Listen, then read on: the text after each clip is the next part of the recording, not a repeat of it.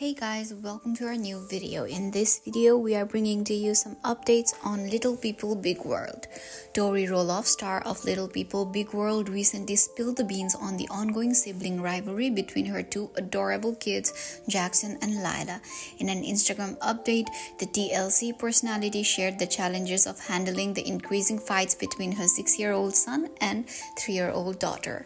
In her stories, Tori admitted to struggling with the typical sibling clashes, reassuring herself that it's just part of the sibling dynamic.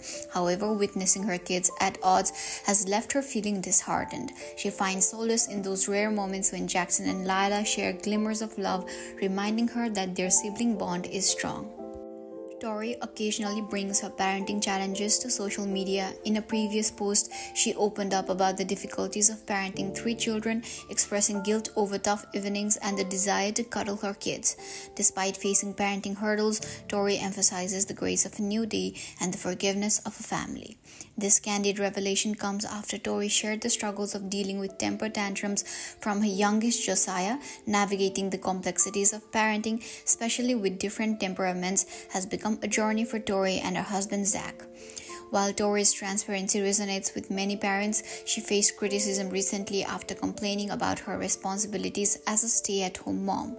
In a video, she listed her numerous duties, sparking backlash from critics who argued that many moms handle similar responsibilities while also working full-time. Tori's journey through parenting highs and lows continues to capture the attention of fans, sparking conversations about the universal challenges faced by mothers.